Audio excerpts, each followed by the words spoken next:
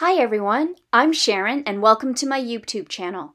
Today I'll be creating a slimline card featuring a number of mice critters having fun, sitting and swinging on a bunch of floating birthday balloons in a rainfall of confetti and wishing the card's recipient a happy birthday.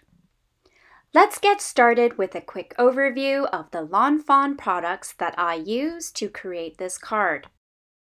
I use both the stitched balloon frames and the outside-in stitched balloon Stackables die sets, 3 of the mice critters from Bubbles of Joy,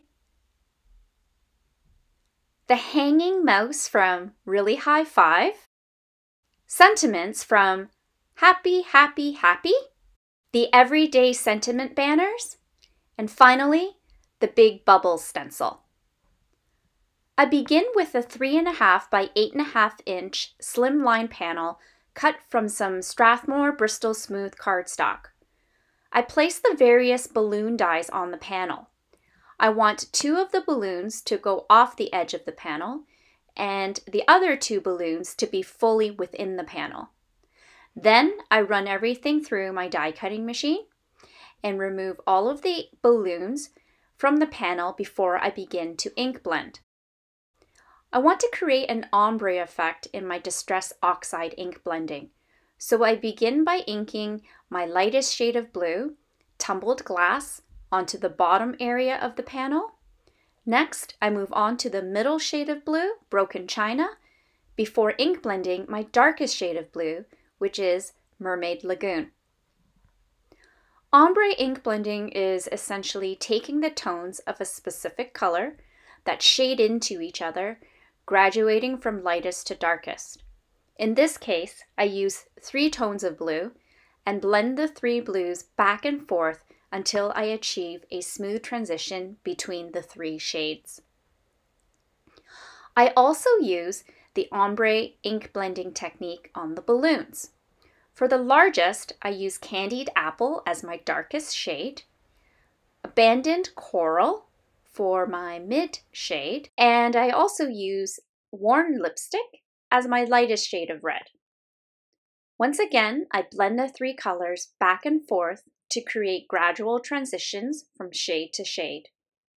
For the second largest balloon, I use Spice Marmalade Orange as the darkest shade, Mustard Seed Yellow as the mid-tone, and Squeeze Lemonade as the lightest and brightest shade of yellow. For the third largest balloon, I decide to use graduating tones of green. My darkest shade is Lucky Clover. I use Mowed Lawn as the middle shade of green.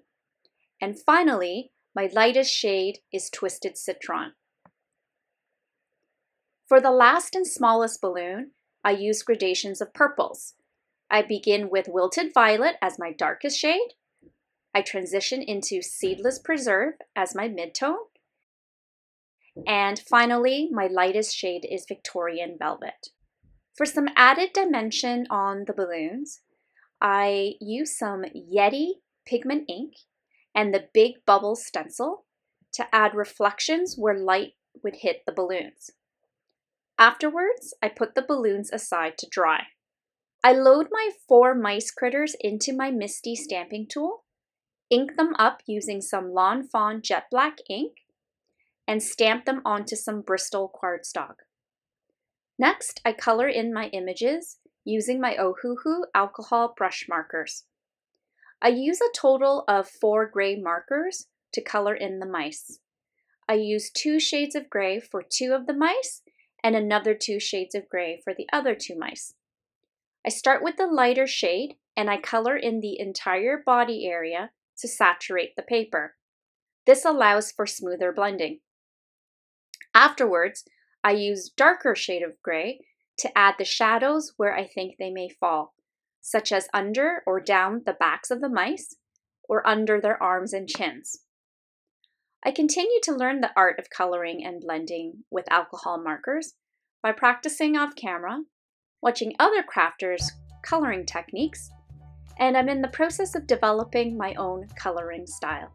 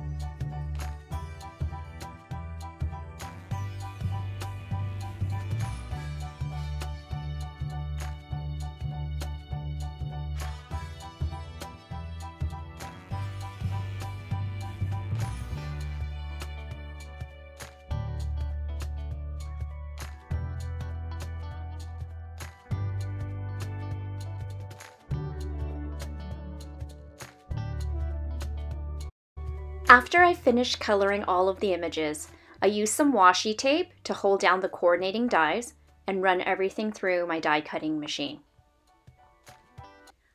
I dug up some glitter paper from my stash and used the confetti die from the outside in stitched balloon Stackables to die cut a bunch of sparkly confetti. For the sentiment, I want to heat emboss a simple yet bold happy birthday. I prepare my black licorice cardstock with my anti-static powder tool, use some Versamark watermark ink to stamp down my sentiment, sprinkle on some Ranger white embossing powder, tap off the excess powder, use my heat tool to melt the powder and to reveal a bright white sentiment, and use the Everyday Sentiment banner dies to die cut the sentiment strips. I use my paper snips to cut the banner ends on the larger sentiment strip. Now comes the fun of assembling the card.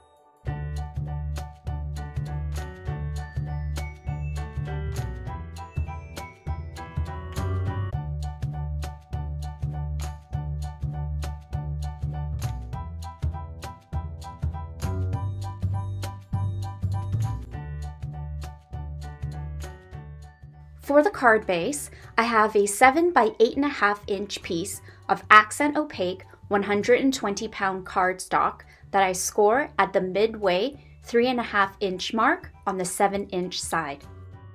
I adhere the card front to the card base, and here we have it, my finished card. I have a number of mice critters having fun, sitting and swinging on a bunch of floating birthday balloons in a rainfall of confetti, and wishing the card's recipient a happy birthday! Thank you so much for joining me in this card making video today. If you enjoyed this video, please hit the like button and subscribe to my channel. I hope that you will join me again next time. Have a great day everyone, and happy crafting! Bye-bye!